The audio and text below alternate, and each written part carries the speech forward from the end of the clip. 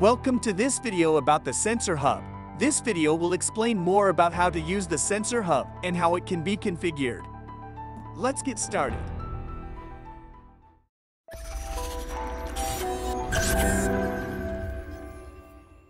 The SensorHUB allows you to conveniently mix and match sensors for applications like measuring tool length or finding a position. These sensors come in a variety of flavors. We only use 24 volts powered sensors. This is not the biggest challenge. Two main characteristics that you often only consider later when it is too late are whether the sensor is an NPN or PNP type and whether it is a normally open or normally closed version. Now, let's take a closer look at how the SensorHUB can help you. The SensorHUB has 3 inputs for a sensor, 1 output for the combined signal, and a power connection. The power connection is a 24 volts input.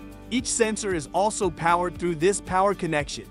Each sensor input consists of 3 separate connections: the power, 24 volts, the sensor signal, and the ground. Each input can be configured for NPN or PNP, normally open or closed. The output signal is the signal that is switched when either one of the attached sensors is activated. A blue LED also indicates the status of the input and output signal. It's important to understand that our controllers detect changes in the signal, so whether the LED is on or off is irrelevant. It just serves as an indicator of the output level. The output can be configured to either output a 5 volts or 24 volts signal. Please double check this setting to avoid damage to your CNC controller. Next, our demo setup.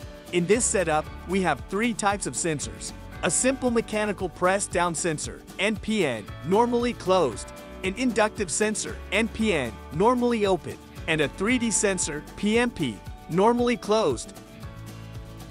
Next to the SensorHUB, we added a 24 volts power supply. This power supply is for demonstration purposes only. Usually, you can wire it up to the rest of your 24 volts, which will probably already be available. After connecting the sensor, look at its blue LED indicator to see whether it's active. The output LED should react opposite to the sensor that is being used.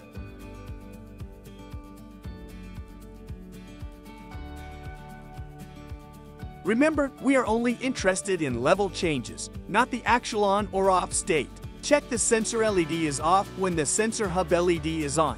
If the sensor LED and the SensorHUB LED are both on, you can change the behavior by changing the normally open setting to a normally closed.